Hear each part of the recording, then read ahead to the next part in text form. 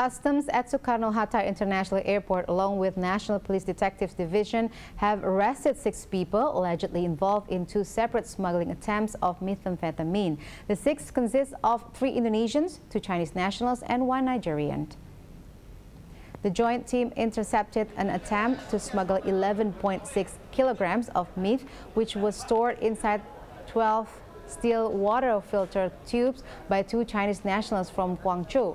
In a separate operation, authorities also arrested 1 Nigerian who smuggled 1.1 kilogram of meth by putting it inside his stomach.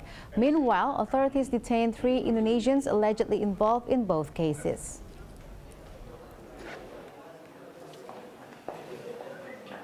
Modus penyelundupannya, mereka memasukkan barang itu ke barang-barang yang kecenderungan tidak bisa dideteksi sama X-ray kita.